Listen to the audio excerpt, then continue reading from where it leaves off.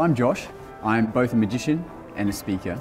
The Magic of Sales is designed to share the perspectives of the magician, sharing the concepts of sales using in your business life, in your personal life. If you can sell yourself efficiently, that means that you can win, whether you're networking or prospecting or leading. So if I can share these ideas from the perspective of a magician, then maybe it will help change your perspective on sales. Ladies and gentlemen, now if we pause this moment for a second, because I have to confess something, this is not a real card, this is a blank card.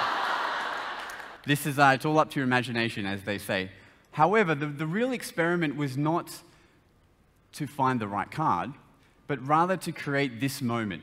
So right now, we are engaged with one another. We've broken the ice. I have your attention, you have my attention just the same. And right now, I could sell you anything because I have your attention right here. I found the common threads between the two. I feel that magic and sales are really, in its simplest form, just transferring the enthusiasm from one person to another person. And I think if you can grab their attention, then you've already won half the battle. This is the truth teller. Okay, hands up if you don't care. And we have it!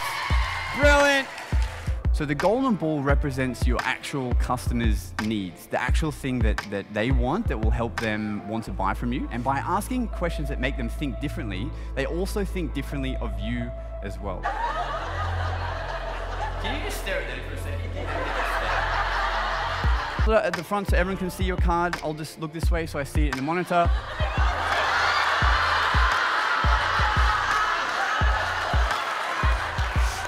So my friends, let me leave you with this. How far will you go to create your own magic?